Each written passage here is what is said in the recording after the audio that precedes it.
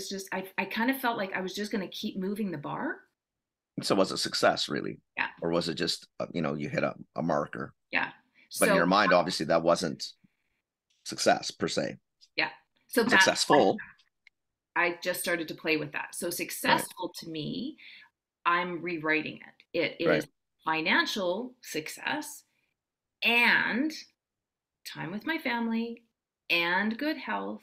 Whereas when I was up on stage, I was kind of, role playing as they're calling names up. I'm like, what did it take me to get here? My health, because I was starting to really Hmm. be busy in my brain. Right. I Hmm. was constantly go going. And it was Hmm. like, what if I could do this without the busyness? Like really eliminate that part of it. And yeah, so I would invite anybody that's kind of noodling on this of what is it that they think success looks like? And does that still meet with them today?